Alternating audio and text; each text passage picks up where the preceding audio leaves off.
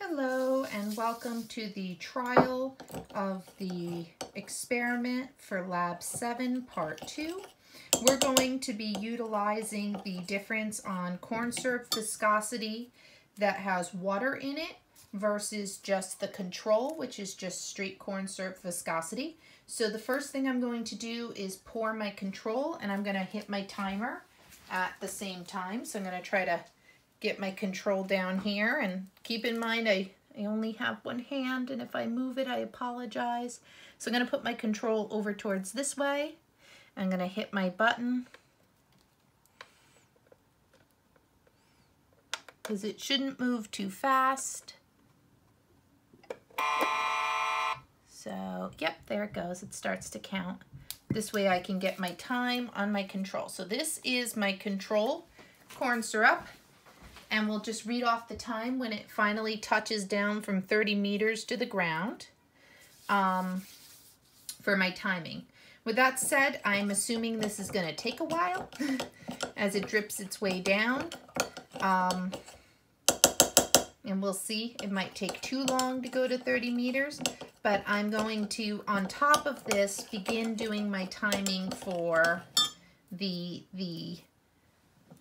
water-filled corn syrup. So right here I have the corn syrup, and I tried to put in 2 tablespoons of water to 2 tablespoons of corn syrup. So that's what I did, just to mix the material. But the corn syrup is hard to mix in, so I am kind of working with it here. And I'm going to try to do a timing, and we'll try to do 3 trials for ourselves. Now I put my number 1 a little close to number 2, and I apologize. So my number 1 trial is going to move over to about here on that. As far as the timing, which I don't know how much you guys can see the clock, but so far we're at 1 minute, 19 seconds for our control dripping, and it's going about 10 meters. So we're still dripping. Stay on the board, stay on the board for that one. All right. Let's make our way down. Let's make our way down for our control. I'm going to get a second timing system, and I'll try to count it so that we can get our trial 1. Hopefully that doesn't drip off the side. It's looking like it might right now. Oh, stay there. Stay on. All right. Stuff is messy. Here we go. Here we go. Number 1 trial. And we are counting on seconds. We've got 1, 2, 3, 4, touchdown at 4. All right, so that took 4 seconds to do. Trial 1, 4 seconds. Trial 2, let's drip. I'm going to count down on the seconds. 1, 2, 3, 4, 5. 5 seconds on trial 2.